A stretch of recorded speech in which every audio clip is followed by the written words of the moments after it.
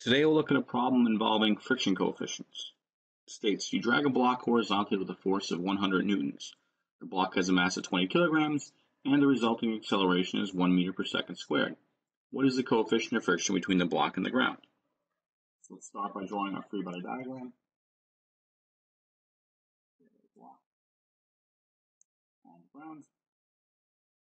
And the force is acting on the block. We have our drag force, which we said was horizontal. We have the force of friction on the block. We have the gravitational force between the block and the earth. And we have the normal force between the surface and the block acting straight up. Let's pick some directions. I'm going to call up the positive y direction and to the right the positive x direction. At this point I can write my Newton's second law equations for this situation. So the sum of forces in the x direction are going to be just my applied force minus the frictional force, and that equals n times z. And in the y direction, we can say that the normal force minus the gravitational force, in this case, will equal 0 because I set up my coordinate system where all of my motion, in this case the acceleration, is in the x direction, so there is no acceleration in the y direction. Now, this seems very similar to the simple problem we did before when we dragged an object with friction, but now we don't know what the friction is. We have to use the friction coefficient. So again, we have our Newton's two law equations. We also have a couple other tools or equations we can use to help us solve force problems. We have the gravitational equation, or the local gravitational equation, which is F equals mg, F equals mg. We also have the friction equation. Our model of friction states that the force of friction between two surfaces is equal to the coefficient of friction multiplied by the normal force between the two surfaces. So this equation here, this is where we get our coefficient of friction into our problem. In this case, we're going to have to substitute this equation into one of our Newton's second law equations when I'm solving this.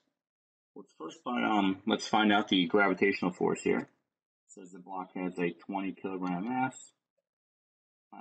We'll assume we're on Earth again, with a G of 10 newtons per kilogram. That gives this object a weight of 200 newtons. And now in this case, the first step I would take would be to go to the y direction. And will now allow us to find the normal force. So if I go to my y equation, this tells me the normal force equals the gravitational force, which I just found out to be 200 newtons. Now at this point I can go to my x direction, and what I'm going to do is I'm going to substitute some stuff in.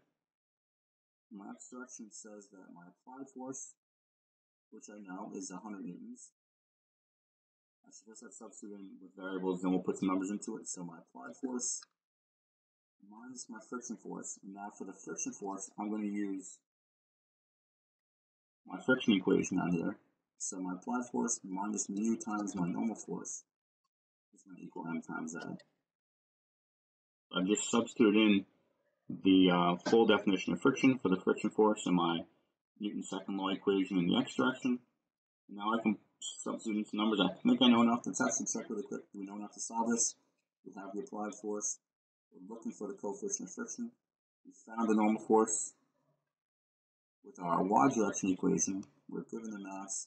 We're given the acceleration. We know enough to solve this, so let's go ahead and do that. So my applied force was again 100 newtons. So 100 newtons minus something times 200 newtons equals 20 times 1. Bringing things to the other side and solving for mu, we get mu is going to equal to 200 or 100 minus 20 over 200, which is 80 over 200. So mu is equal to 0.4. And these aren't that much harder than the regular problems.